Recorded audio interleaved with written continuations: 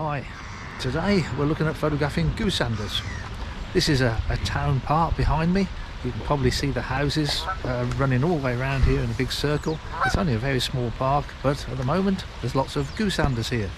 There were males and females first thing this morning, now there's only females left. I'm not sure I got any footage at all of the males before they disappeared, but they're certainly very tame and approachable because there's so many people walking around here exercising their dogs. They've got used to the people. Now there's a weir, a very small waterfall right in the middle of the lake, and that's where I've stood because this is where all the action is. And it's not just Goosanders I've been photographing, but all sorts of other birds too. The weir was definitely the centre of attraction. The birds were leaping up it and then leaping back down it. It's not as if they were playing, but there was certainly a lot of traffic at the weir. Some more successful traffic than others. But if you're slightly embarrassed, then just flap your wings, give it a moment's thought and try again.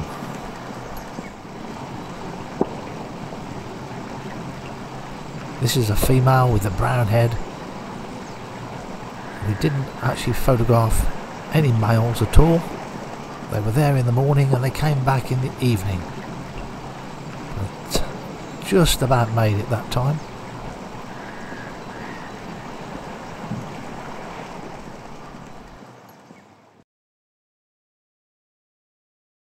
But everything I've been doing has been based around this waterfall, and it's really been a great morning. There's all sorts of common birds been coming in, and it's been very interesting. There's a kingfisher flying up and down as well. It's amazing how much wildlife you find in the middle of a small town or even big cities.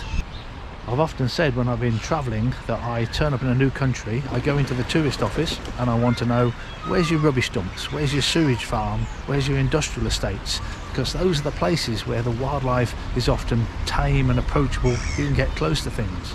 I also want to know where the city parks are, especially ones with water, because they always attract the wildlife, and also zoos. I always visit the local zoo because it's not the captive stuff I'm trying to photograph, but the garden birds that are attracted into that zoo looking for free food.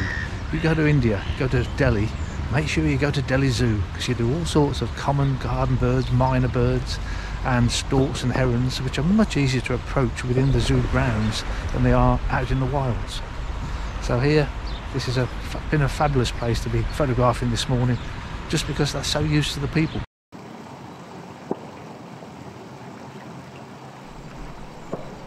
So having leaped up the waterfall, we're now going to leap down.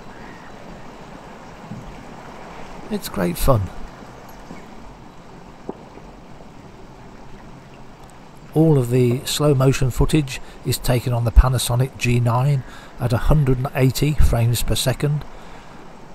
The Olympus will do 120 frames per second, which is why I'm tending to use the Panasonic. With both cameras you would have to manually focus, which is a bit tricky, especially with a moving subject, and I'm not very adept at it. So there's an awful lot of the manual focus slow motion that I did not get sharp.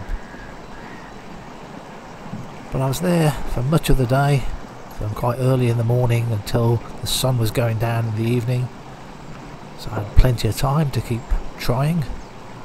The sound of a gun you can keep hearing going off, that's a clay pigeon shoot, which is not too far away. Mallard also having a go at jumping up the waterfall.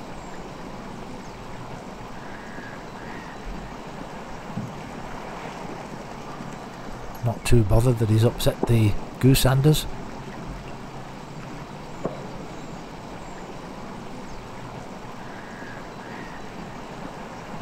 Probably one of the reasons that this pool is quite successful is the water's moving quite rapidly. It's basically a river that gets wide enough to be called a lake at this point. And although I was happy enough with some of the stills pictures I took during the morning session, the best stills pictures were taken in the late afternoon, about 10 minutes before the sun set.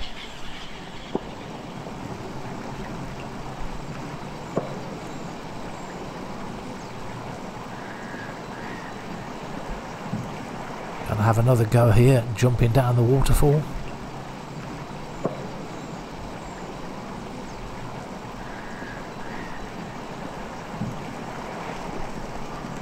Now watch this bird. It appears to drink at the waterfall, and I saw that happen 3 times.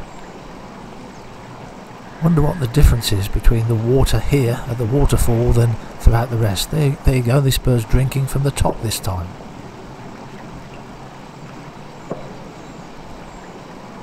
You can notice in the right hand side of the waterfall there's icicles. It was a very cold day. Canada geese quite often were on top of the waterfall, and to help with the manual focusing I have peaking active. Peaking is when the sharp part of the picture changes colour, and you can choose the colour. It can be red, white, blue, and I do swap it about depending upon the subject. But I get frustrated with it because sometimes I'm convinced that I had the picture sharp when I took it, that the pixels were the right colour, and when I get the results back it's not as sharp as I expect. I also have a 5-inch monitor that sits on top of the camera sometimes, but that wouldn't really work in these circumstances because the monitor would have the sun shining on it. It would be very difficult to view it. It's in the winter, the sun doesn't get very high, you can't really shade that monitor. It would work if I was inside a hide, but outside of a hide I find it very difficult to view the image. The Canada geese, just like the Goosanders, were jumping up and down the waterfall.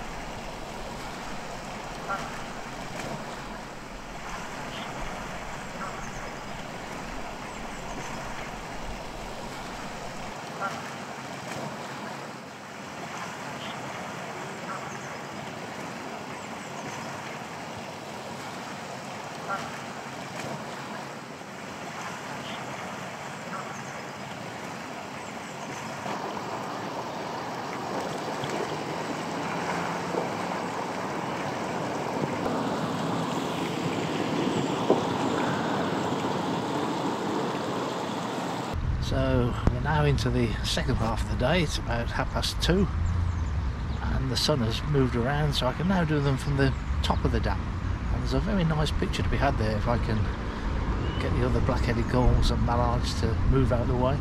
It's a totally different picture. So I'm much happier here with the colours on the water. I'd like the bird to move more central into the middle of the waterfall, away from the branches, like that. And you can see that line immediately behind the bird. That's the waterfall where it's going over the edge, so it throws the water behind the bird out of focus. So this was the spot where I took the best stills pictures, but I couldn't do it until it was almost 3 o'clock when the light got onto it. But it just shows it doesn't matter how much money you spend on cameras and lenses, you've got to have the right situation, a nice backdrop, nice colours in the water. You start getting attractive pictures. So I'll just show you 3 of the stills pictures I took. It's a pity I didn't get the males as well.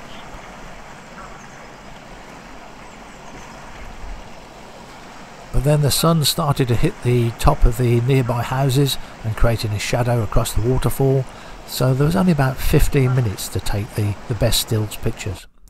Now there are places in the UK where Goosanders can be photographed fairly routinely, where they're tame and approachable. Hogganfield Loch just outside of Glasgow is the most reliable, I think. It's a bit awkward because there's a fence there which is difficult to photograph with, but you can get some very nice Goosander pictures there.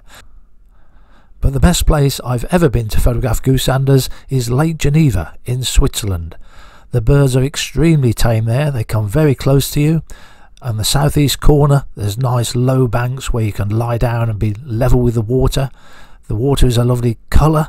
It's just a fantastic place to photograph Goosanders. I'm only going to show you this one picture because I'm hoping to go back there and make a YouTube video on the Goosanders at Lake Geneva. So just this one picture of a male in flight. I got lots of flight pictures there as well as birds on the water. Now this picture was taken a few years ago, but if you were to look at the EXIF data for it, it was taken on the 25th of December, which just shows what a sad life I have. But it was a wonderful day, lots of light, and for some reason there was hardly any people about. Thanks for watching.